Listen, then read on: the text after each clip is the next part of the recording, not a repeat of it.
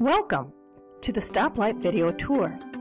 To get started, let's navigate to the stoplight.cc on our device's web browser.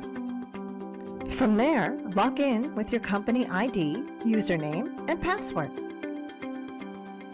Now that we are logged in, click the green Start to begin our time card. Now let's enter our client ID. This can be a name, number, or a code. In this example, we will be using a number. We can also enter a service. However, in this example, we will be leaving this field blank. Now that we have started our time card, we can either take a break, stop, or complete tasks. To complete a task, simply tap the box next to the task.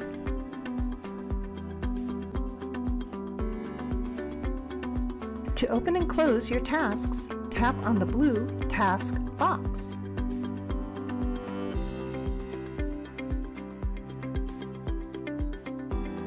To take a break, click on the yellow Take a Break button.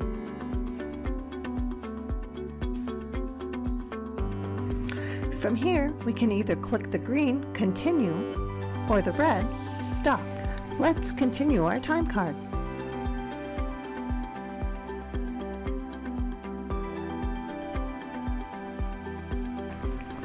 Now, let's stop our time card by hitting the red Stop. A box will pop up reminding the user to double-check their time card before submitting. Once you have checked your time card, simply click Submit. Now, the client can sign the time card.